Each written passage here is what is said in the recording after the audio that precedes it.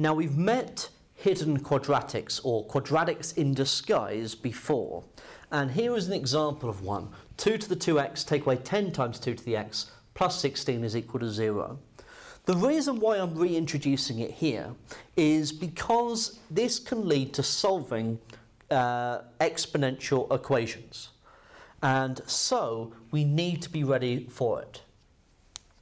So in this type of problem, how it worked was you can look at 2 to the 2x and say to yourself, well, 2 to the 2x is just 2 to the x squared, okay?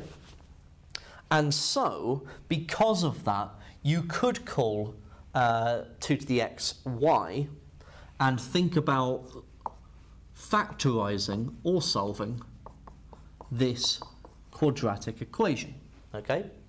So y squared minus 10y plus 16 equals 0.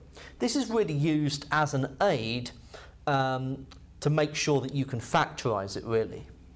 So this factorises to y minus 8, sorry, and y minus 2. And so if we put the 2 to the x back in, we've got 2 to the x minus 8 and 2 to the x minus 2 is equal to 0.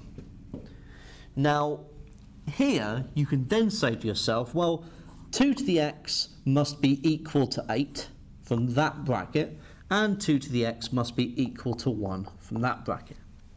2 to the x is equal to 2, sorry, not 1.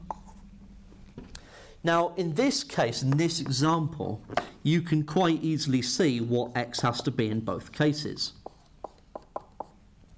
But in the following examples in the next video, you will see that you can get down to these exponential equations and then have to use logarithms in order to solve them. Okay? So that is what we're preempting here.